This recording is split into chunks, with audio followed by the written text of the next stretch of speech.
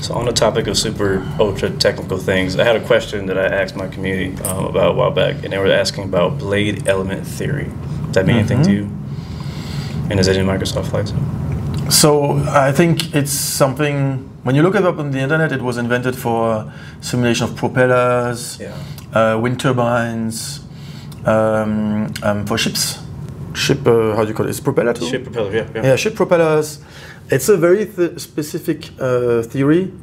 So we didn't come from that angle, right? We really looked at, we wanted to simulate the surface we looked at the airplane like, okay, it's a surface, the air is flowing above it.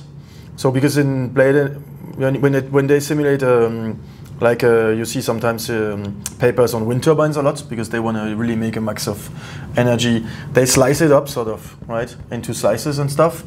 So we really simulate the surface, right, how the air flows over.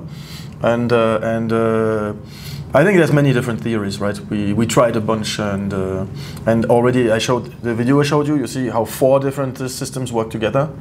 It's really a combination of technologies to get the best accuracy and precision out of it.